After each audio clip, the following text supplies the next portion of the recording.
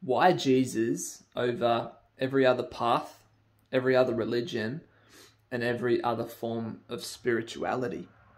This is a question that is something that every person who claims to follow Jesus needs to ask themselves, and needs to be comfortable with that answer, because we only live a very short period of time while we're here.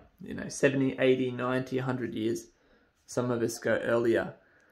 And the answer to the question, why are we here? What is the purpose for life and where are we going, is something every one of us should seek to answer. We spend a lot of our time growing up, going to school to prepare for a career, and we invest that time to prepare for a career that will earn us money. But what happens after this life? Is there another life? And do the actions that we perform in this life make any difference in determining where we're going to be in the next, or whether there's one at all? Now, there's different types of answers to this question. Why are we here? Some people say there is no why. Some people say there is no reason or rhyme to our existence. We're in fact purposeless chemical byproducts of a chemical reaction that happened billions of years ago, and here we are. And to that, there is no why. There is no purpose, except objectively there's none. There's something that we can make for ourselves. There's something that, relatively speaking or subjectively speaking, we can determine within ourselves. And this is where the idea of relativity of truth comes from, and my truth and your truth. And we all have different truths because we all determine our own truth, because truth isn't something that's objective. It's something that, when it comes to purpose at least, it's something that we define. So that's one option. For me, I've really thought about that quite deeply, the idea that atheism, is it a valid option? Is it, and if atheism is true, my personal belief is that I want to know what is true, not what is convenient. Some people, when they look for paths, or when they look for religions, or when they look for spirituality, it's more about application. It's more about, what are the benefits? Does it help me achieve a more enjoyable life or achieve a more happy life? Well, that's one thing, and that's important. But for me, even more important than that is what is actually true. Is it really true that we have no purpose? Is that true? And if it is, I want to fully believe it. Whatever is true, that's what I want to believe. And I guess for atheism, the idea that there was no mind behind everything is a huge leap of faith that I don't have the ability to leap that far, I guess you could say, because my observational experience tells me that when I see order and complexity and intricate detail, there's a mind without wavering. There is always a mind behind that complexity and that detail. As a software programmer and developer for the last 13 years, I work on information systems that always come from a mind. And even with the emergence of artificial intelligence, those machine learning algorithms don't arrive by themselves. The environment in which they learn, those networks, were designed by a mind. And so all of these systems, regardless of how they came to be, there's a mind behind them. There's a form of intelligence behind them. And so what we observe in the universe, as complex as it is, just points in every which way to a very, very intelligent mind as the originator and driving force for the extremely complex systems that we see, which are far more complicated and intricate and interdependent than any of us realize.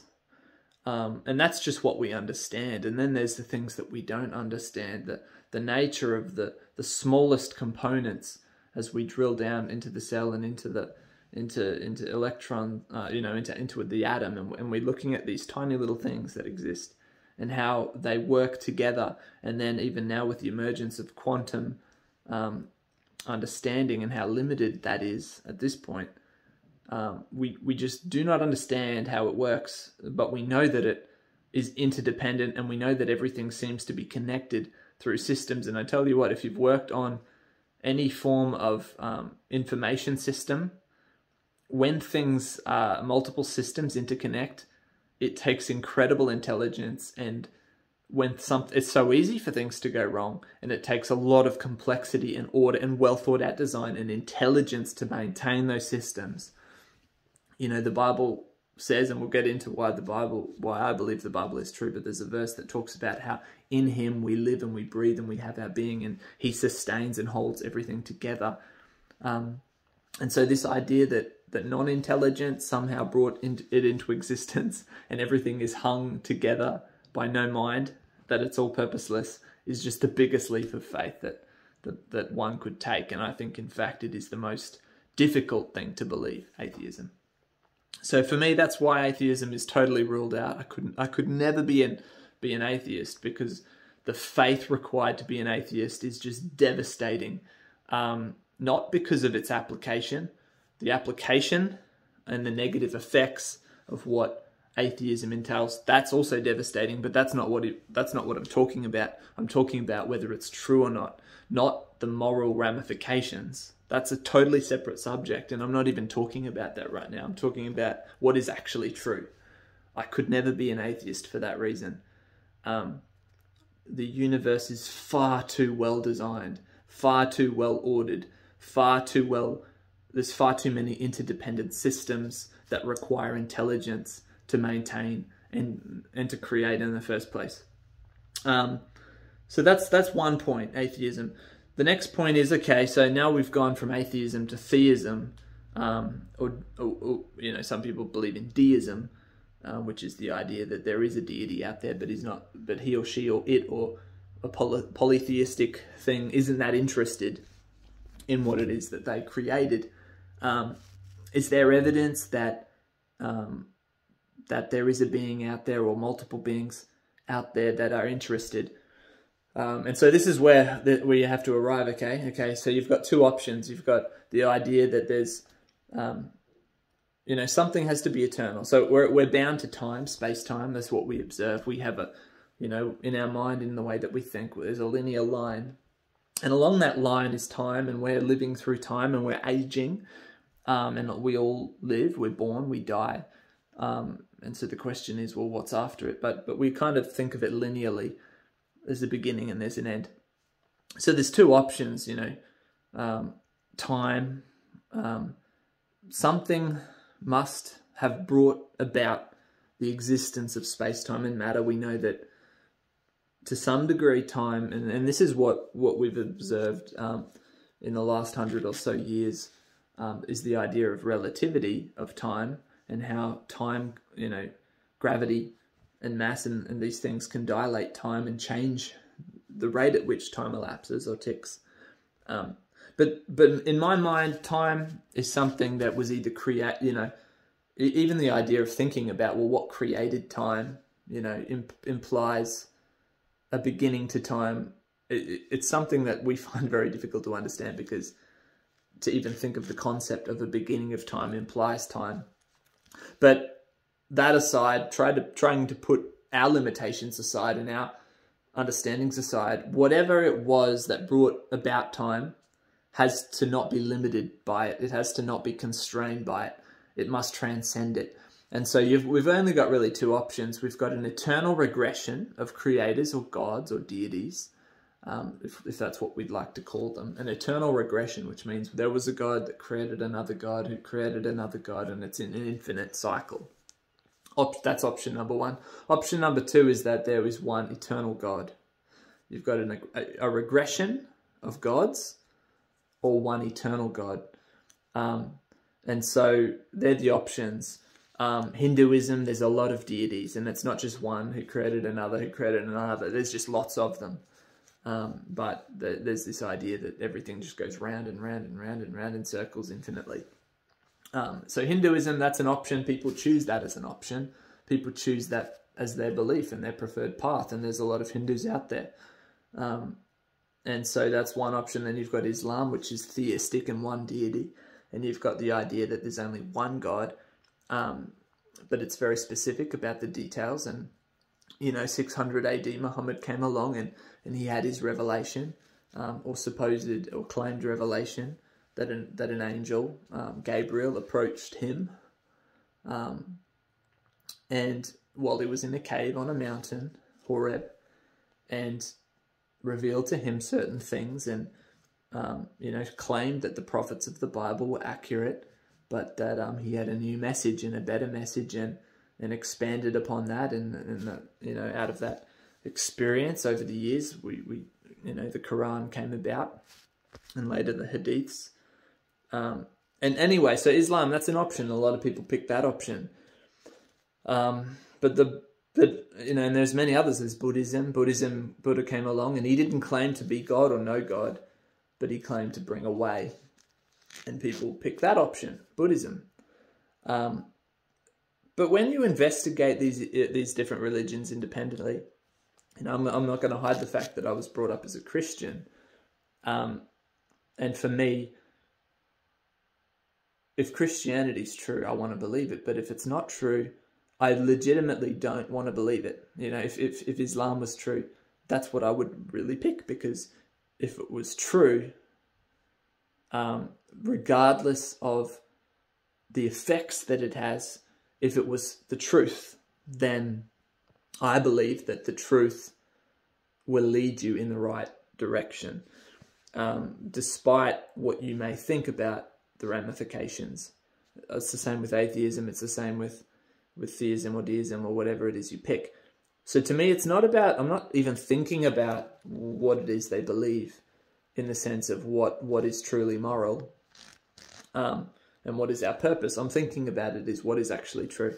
Now, the unique thing with Christianity is the claim in a person. So, as most people know who are watching this video, Christianity came out of Judaism. So we've got Genesis, we've got the Torah, the first 5 books of Moses, who Moses wrote these books down. Genesis, Exodus, Leviticus, Numbers, Deuteronomy. They're these 5 books. Contained within them is the origin of the universe, the one who created it, basically a timeline from our greatest ancestor. And by the way, Islam also takes those books and believes that Genesis is a book as well, and they believe Moses was a prophet. So there are similarities there. But you've got a claim, you've got a historical claim that the greatest grandparent of all of us was a guy called Adam, and he had a wife called Eve who was created from his rib by God himself, right? That's a claim. And it's, no matter which religion you pick, there's a bunch of claims that are extraordinary, and you could say supernatural, because they supersede nature, they transcend nature. And some people reject these books or religions on the basis that they're not entirely materialistic or naturalistic. Philosophically, that is a philosophical error, because no matter what you pick, if you pick atheism, you have to come up with whatever it is that brought nature into being or existence cannot be limited by the nature that didn't yet exist. I'll say that again. Whatever it was that brought nature into existence cannot be limited by the nature that did not yet exist. It had to transcend it. It necessarily had to be supernatural. And so the idea that a God can create a human being from dirt or dust is supernatural, but it's necessary that whatever created the universe, the stars, the planets, time, space-time, and matter, had to transcend all of that. So if he didn't transcend all of that, he could never create it. If he didn't transcend time, he couldn't create time. If he didn't transcend space and in fact be spaceless, then he'd be limited by the constraints of that thing. And that's a logical impossibility. Whatever it was that created these things had to transcend them. And so the description of the God of the Bible actually philosophically makes perfect sense. And when it comes to Islam, and so Islam will tick that box as well, in the sense that, it endorses Moses as a prophet. It endorses his writings about the origins of the universe and the God who created it. It diverges later. So the Bible claims that there was a God who was outside of the boundaries of time. In the beginning, Genesis 1:1 says, in the beginning, God created the heavens and the earth. The heavens being space, and also what transcends space, and also the sky. He created that and the earth, and then it goes on to describe how he did it, on different days, so to speak. He created these different things. He created the stars. He created the grass, he created the animals and the birds, and on day 6 he created humans from the dust of the earth. So is it true though? Is it true? And so, we have these stories about the origins of the universe. Genesis, and the Jewish people believed it. We have the lineage and history from Adam all the way down to Noah, 10 generations of people who lived long ages, lived a long time. And then we've got different groups of people all over the world with stories about how people used to live longer. And then, of course, the big flood event that a lot of us know about, that the book of Genesis describes as a flood that covered every mountain under the sky, or under the heavens, of which there are over 300 different stories with incredibly similar details about an event that was very similar, coming out of every continent on the planet, except for maybe Antarctica. And so you've got these events in history that are recorded, and cultures all over the world that seem to record similar events. And so this is how you process these things. Like, are there crazy claims in the Bible that transcend what we see? Absolutely. And sometimes people take what they call Occam's razor, and they try to apply it to the supernatural claims recorded in the Bible, specifically about origins, but also there are also intervening, what we call miracles, where God intervenes into human history and does something that transcends the laws of nature. And so people try to take Occam's razor and apply it to these events and say, well, what's more probable? And that doesn't work, and I'll tell you why. Occam's razor always errs on the side of what's most naturalistically probable.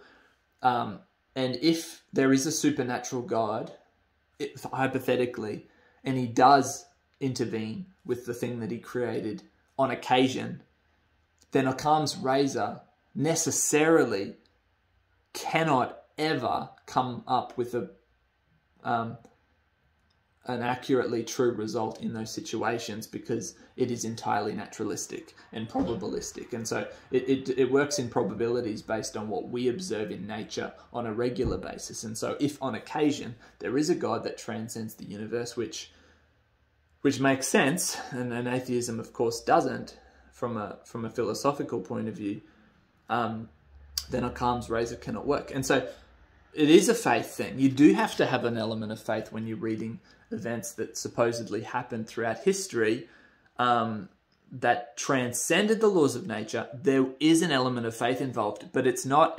But it doesn't have to be faith without facts. It doesn't have to be faith without evidence.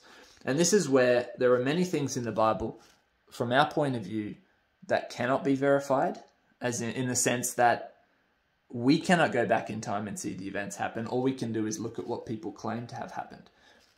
But there is a thing that we can do. We can prove some things. There are things that we can prove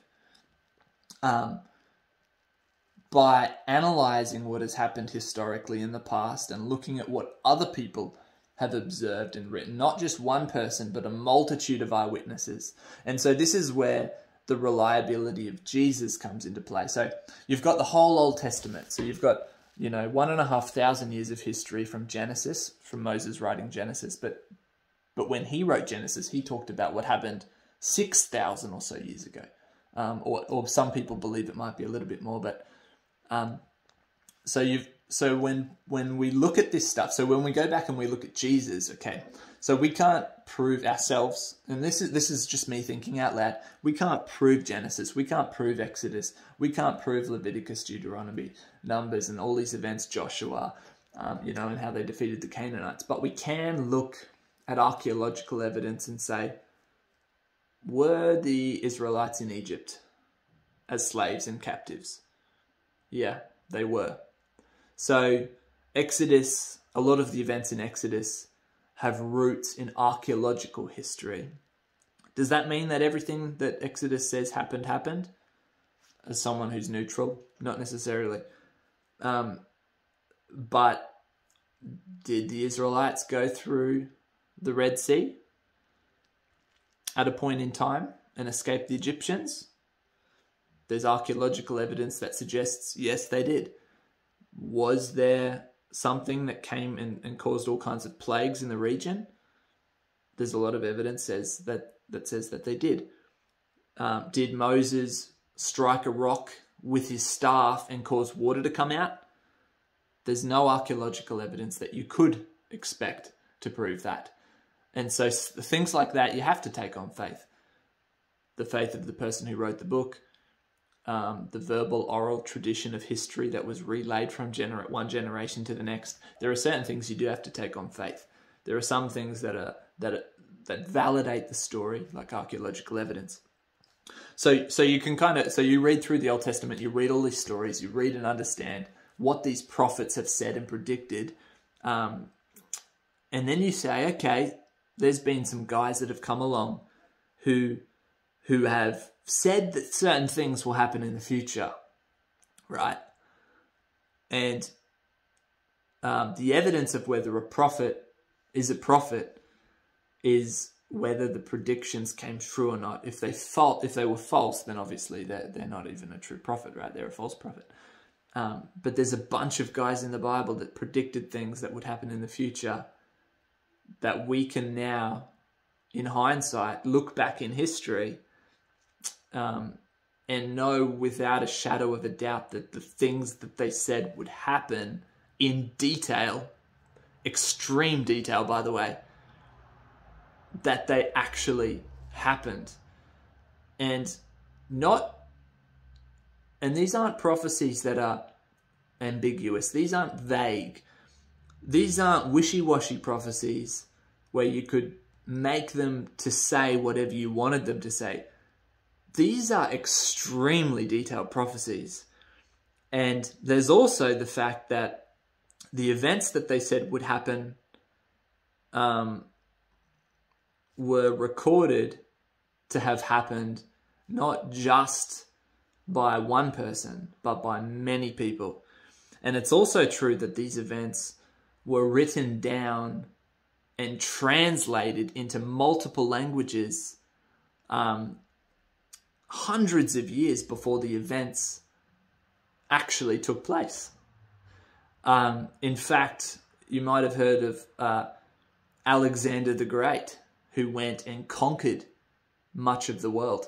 He divided his empire up into 4 different zones, you could say, and one of the guys who took the region of kind of Egypt area, he handed his kingdom over to another guy, and so eventually there came a guy from that lineage called King Artaxerxes Longomanus, and you can go and check this. And he ordered for a bunch of Hebrew scholars to come and translate the Hebrew Old Testament Bible from Genesis all the way through. So the whole Hebrew Bible, to translate it into the Greek language, because he was curious. He wanted to know what it said and he wanted it to be accurate. And so he got a bunch of guys together to perform that translation. And today, scholars refer to this translation as the Septuagint translation of the Old Testament, which is totally in Greek.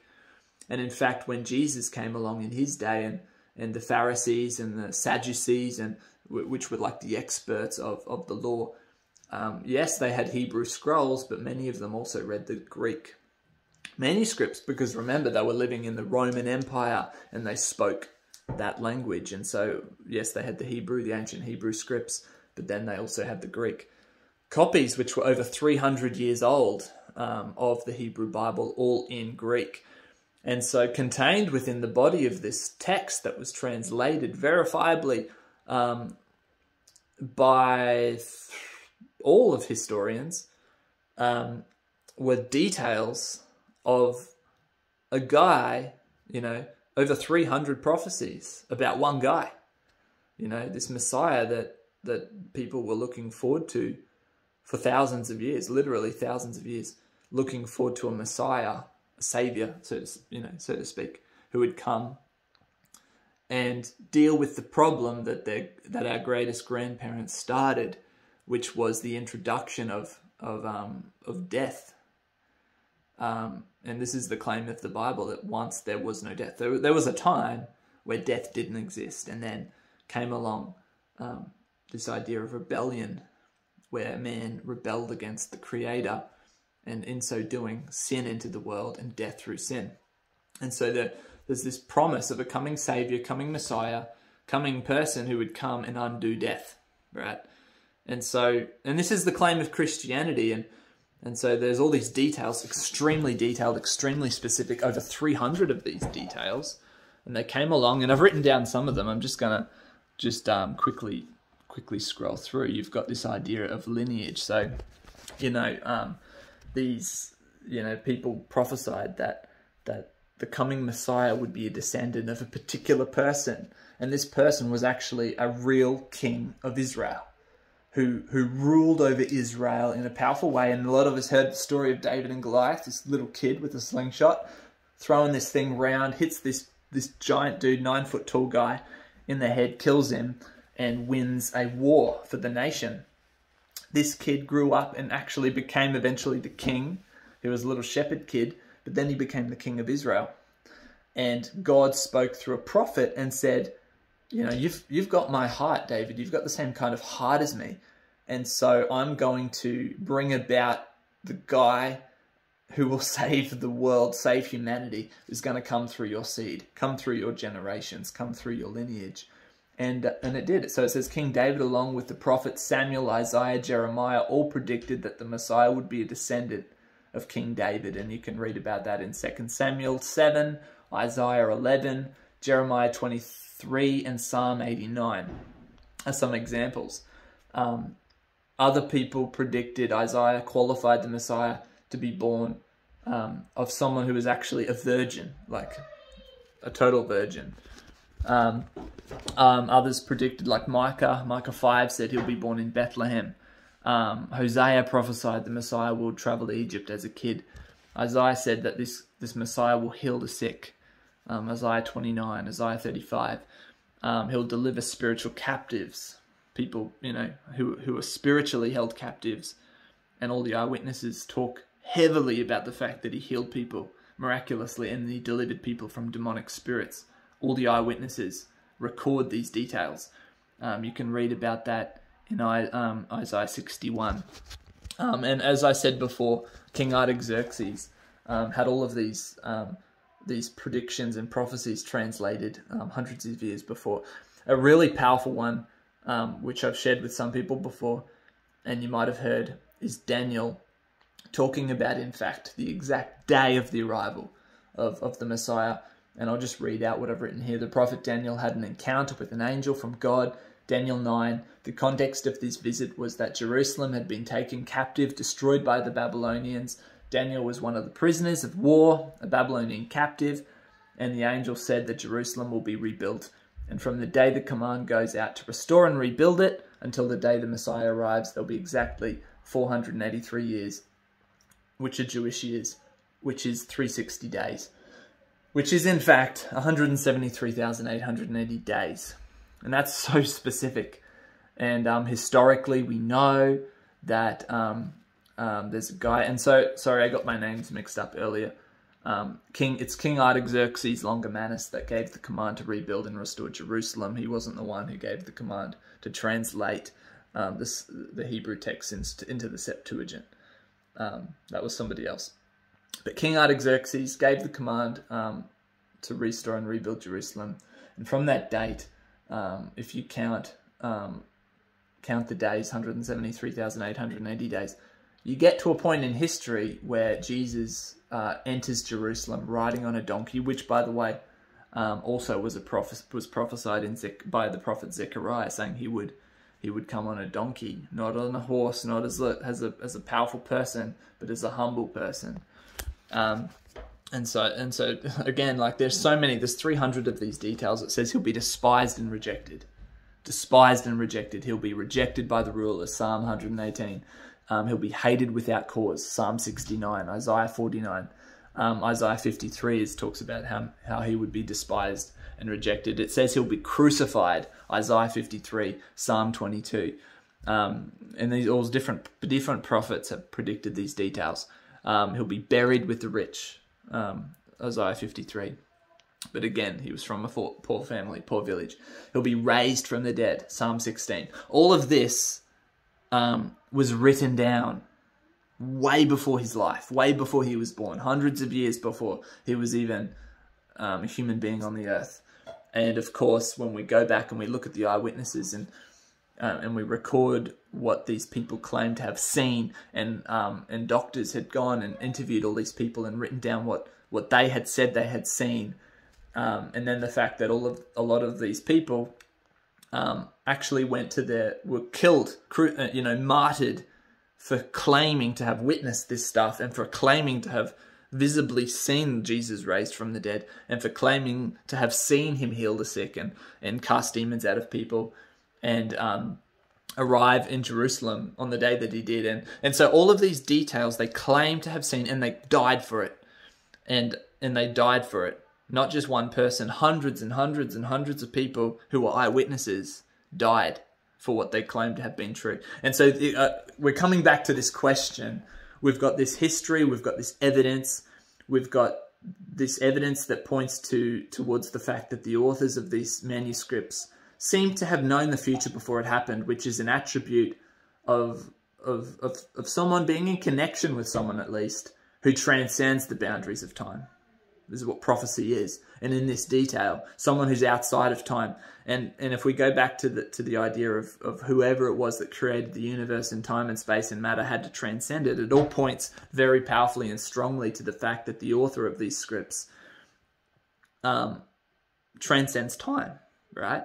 But also, what did Jesus say? He said that before Abraham was, I am. And so all of a sudden he becomes really credible. His words become credible, not because he's just this guy who's charismatic and like a guy like a Buddha who came and he really might have done some great things in the world. Jesus is on a whole nother level. And he also claimed to be God. Before Abraham was, he says, I am, which is a reference to Exodus and the burning bush experience that Moses had, where Moses asked God at the burning bush, who are you? And God said, I am who I am. Go and tell them, I am. And so Jesus claimed that before Abraham was. Abraham was a descendant from Adam to Noah, and then from Noah to Abraham, the many generations between them. Jesus is before Abraham, before Israel. Abraham had Isaac. Isaac had Jacob, who was renamed to Israel. So the nation of Israel was named after Israel, whose granddad was Abraham. And Jesus said, talking about this nation's granddad, before him, I am. In other words, he is the one. He's claiming to be the guy who created the universe. Later in the New Testament, it talks about how through Jesus, in all things were made, things in heaven and things on earth, and that God became a man, a human being. This was communicated. So this is powerful stuff, and it's evidence-based. And so you can pick from lots of different paths. You can pick based on what you want to be true, right?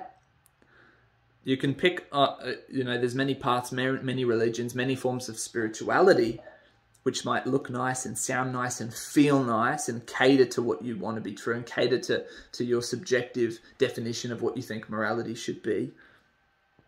But then there's Jesus and there's Christianity, and Jesus comes along and says, do not lean on your own heart. Do not trust in your own understanding. The heart is, above all else, desperately wicked. And there's a better way. Trust me. And so when you look at Jesus, he's far more reliable, far more trustworthy, far more honorable than I am, and archaeologically verified. And people often talk about manuscript evidences and, how can we even trust that they were accurately translated and preserved? And go and look into that. There's over 5,000, almost 6,000 manuscripts, translated, just of the New Testament alone, and they date right back to the early times of that first century, and they've been preserved incredibly well. And even, in fact, we have manuscripts that are in their original or extremely close to it form. So we have so much evidence, more so than any other religion in the world. And so why do I believe what I believe? I believe Jesus and I believe Christianity because it is the most reliable thing that I've ever found. And then I look at what is moral and true, not based on what I want to be moral and true. I look at Jesus and I say, Jesus, what do you say is moral and true? You are the guy who created the universe. You are the God who created the world. I believe that. I trust that. I think there's evidence for that. But there's also elements where my faith has to come into play. But there's also elements where I don't need a lot of faith because there's so much evidence. So I can trust Jesus. And then he tells me what he believes is moral and true and right. And then our culture comes and opposes it. Who am I going to believe? Who am I going to trust? Our culture is disintegrating. Our culture is, the God who created the universe, the system, gets to define the rules of the system. And then he makes a promise. He says, he who believes in me, though he die, he will live. In other words, God's numbered our days. We have a number of days on the earth. Though we die, there's going to be a resurrection. And Jesus has made a way. And this is the central message of the New Testament, that the whole purpose of Jesus coming, God entering human history and becoming a man, was to deal with the sin problem and the death problem. He can forgive our sin. He can forgive our rebellion. He can forgive our mistakes. And then he can come and he can change our heart and make it different, so that our goal and our aspiration is to please him and serve him. And then he sends his Holy Spirit to help us achieve that goal, because we can't do it on our own. And if we repent and believe, repent of our rebellion and trust in our Creator, we begin to fulfill the purpose that he created us for. He's got a purpose for us on this earth. It's a short blip of vapor of steam, and that's how long we have to live on this earth, and then we're in eternity. In eternity, the Bible has a lot to say about that. It talks about an amazing place after death for those that trust in their Creator.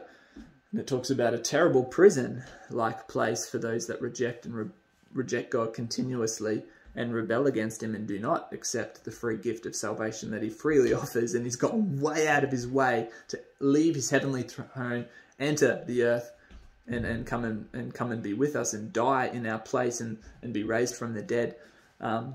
There's a bit of a poem that I wrote years ago. And it goes like this: creation cries complex, credible creativity, constant stability, the possibility of only an intelligent facility to bring together the designed order that we know so intuitively. Segregated from truth and elevated despite proof, manipulated, subjugated, there was a bias that separated the mind and the soul of man from God. You see, an atheist, the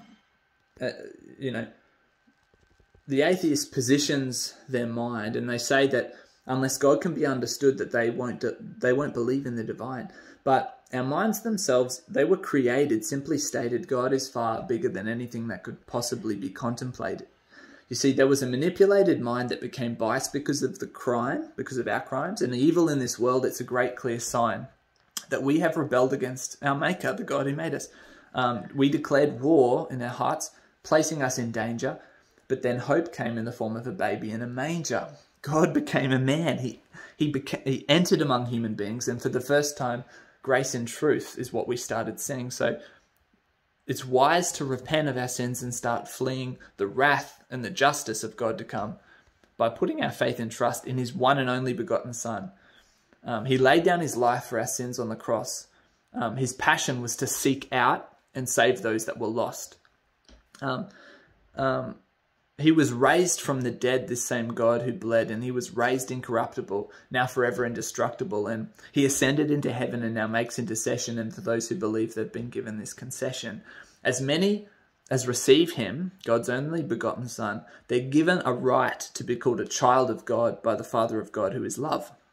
So this is the verdict. God entered the world, and he laid down his life for our sins on the cross. His passion was to seek and save the lost. His blood was shed. From the cross it bled, and our sins were exchanged for his righteousness. But there's more to be said. He was buried in a tomb, this same God who was conceived in his mother's womb by the Spirit of the Lord, not too late nor too soon, but at just the right moment, this life-changing component, the gospel of salvation made possible through the atonement. So the command goes out, and it's this: we should apologize to God for the things we've done wrong. We should put our faith and trust in his only begotten Son. We should receive the Holy Spirit, whom he freely sends from above, and abide forever and ever in this eternal God who is love. And so this is the poem that I wrote years ago, but it articulates the message of the gospel, and it shows kind of how we can, in our minds, make ourselves enemies against God in our minds. But God loves us. This is the truth. And a lot of people find that Christianity is extremely intolerant. And it is. It doesn't tolerate other ideas. Not all ideas are created equal. Jesus said, I am the way, I am the truth, and I am the life, and no one comes to the Father but by me. And that is extremely exclusive. Jesus said there's one path, and it's narrow and thin, and there are few who find it, and broad is the way that leads to destruction, and many are going in by it. And so, yeah, Jesus wasn't a tolerant person. A lot of people hated him, but those that accepted him loved him because he saved their life. And those who have a relationship with God love God because he saved their life. And it's, well, where else can we go? We know that in Jesus alone is eternal life, and we have to lay it down. Does that mean that we're judging of other people as Christians? I'm not judging anyone, but God has judged them in the sense that God has made a moral judgment about the way that we live our lives, and he has rendered us all guilty. Is that true or is that false? If it's false, then go on and live your life and don't be affected by it. But if it's true, then let's do something about it. The question isn't what do I want to be true, it's what is true. It's not what I want to be true. It's not what do I want to be the truth in this life. And some people have used the analogy of standing on a highway, and it might be enjoyable. I don't know why that would ever be enjoyable, but let's just say standing on a highway was really enjoyable and a big truck was coming. You're still going to jump out of the way, right? If you believe that this truck is going to hit you, you're going to get out of the way. It's not about trying to drown out all of the things that show you whether it's true or not. You've got to get to the truth. Is there a truck coming or not? Am I going to stand before God and give an account for the things that I've done in my body or not? Is there going to be someone who holds everyone accountable, especially for the really bad things, but even for the smaller things? Is there someone who's going to hold us accountable? Jesus says there is. Jesus says he will judge the world. Do you believe it? And if you do, then let's get out that Bible and read what he said, and let's change the way that we live in alignment of that. If it's not true, if you're not convinced, then try to. Then I have another question for you. Well, what do you believe, and what are the reasons why that? Why is that more reliable than Jesus? Is it more reliable? Are you picking something less reliable? What is it that you believe? If you believe Islam's more reliable, why? Why do you believe it's more reliable? I've had many conversations with many Muslims and found Jesus to be more and more and more reliable. The more I look into Islam, the more unreliable I find that it is. And often Islam points to Jesus as well in many of its texts, saying that he is a prophet of God. And if he's a prophet of God, then you have to trust what he says, right? And you look into Buddhism, you look into Hinduism, you look into atheism, you look at agnosticism, you look into Satanism. There's so many options. And then you look into materialism, where people just ignore it, or just try to just focus on the here and now and getting rich, and not paying much attention. Or agnosticism, I guess. In my study, in my pursuit, those are not anywhere near as reliable as Jesus. So who is the most reliable? And also, apart from all of your own research and all of that, why not pray in the secret place where it's just you? And if you get to a point where you realize, okay, there's probably extremely low, if not no chance that this universe came to about without an intelligent being behind it. In my mind, there's no chance of that even being possible. Pray. There must be a deity out there. If it's deistic, he's not going to be interested in you. But if it's theistic, then it is going to be interested in you. He, she, whatever it is, in your mind. Pray. But don't just pray, and what I'm advocating for is the God of the Bible is a he. Jesus said, this is how you should pray. Father in heaven, hallowed be your name. Holy, set apart, be your name. May your kingdom come, the kingdom of heaven come on earth. Your will be done on earth as it is in heaven. That's God's will here. And laying down our own. God's will in me, God's will in others. Your kingdom come, your will be done on earth as it is in heaven. Help me out today. Give me daily bread, food, water. Sustain my needs. And forgive me of my sins, my rebellion against God, my falling short. Lead me not into temptation, but deliver me from the evil one. For yours is the kingdom, the king's domain over the earth. Yours is all power, and that's a statement of truth. It's a fact. God is all powerful. He created the universe and everything in it. He's not intimidated by anything he created. Yours is the power and the glory, as in we worship him, we give him glory, not because we're able to give him anything. It's just something that he deserves. He is amazing.